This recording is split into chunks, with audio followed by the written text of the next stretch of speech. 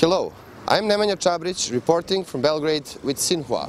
While Serbia is preparing to attack the COVID-19 disease with massive testing and strict isolation measures, the ones who are attributed to this new strategy are doctors who were sent recently by China.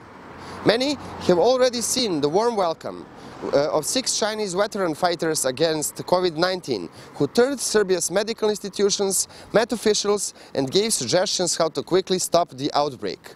Now we are headed to the military facility to see the living conditions in which they spend their time in Serbia and how their daily life looks like.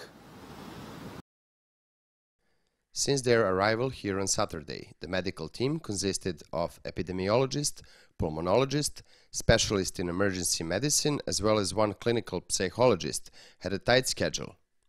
They held meetings with Serbian colleagues and officials, analyzed the situation, gave suggestions how to act, and held lectures about COVID-19 to medical professionals.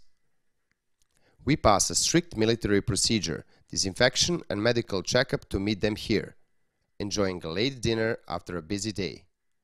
Serbian hosts have surprised them by bringing a Chinese chef, considering that they might not be satisfied with Western food.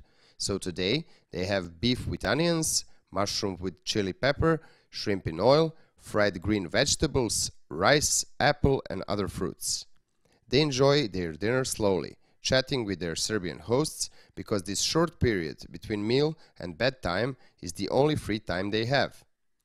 They rest here, in small but clean and tidy rooms with a visible stock of alcohol and other disinfectants. Each of the rooms has a sticker reading "Friends of Steel share the good and the bad times." Same that could be seen on boxes containing a large shipment of medical aid that China donated recently to Serbia. The Chinese expert team leader Peng Zhiqiang's room is the largest, so every night around 9 p.m. members of the expert team will gather here to hold a meeting to discuss the problems in the work, what to do next and what to advise Serbia to do. They have just 1 hour to finish their final task for the day, sending a report about their activities home before bedtime.